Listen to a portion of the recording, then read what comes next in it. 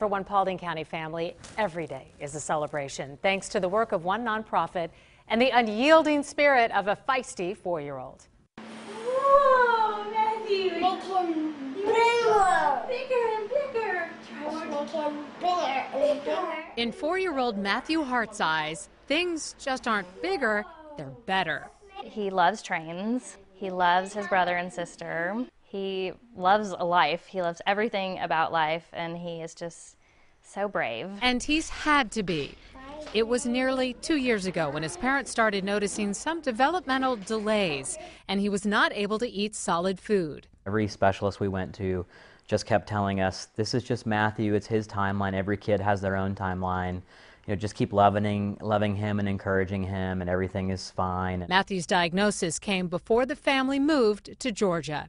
The doctors came in, set some chairs up, and we knew there was a serious conversation coming. And so they kind of drew a picture of Matthew's head on a little Post-it note and said, this is where the tumor is. Matthew's tumor then tripled in size, leaving him only 6 months to live. So that was difficult for us to hear, obviously. And our neurologist said, you know, I think we should start looking into palliative care.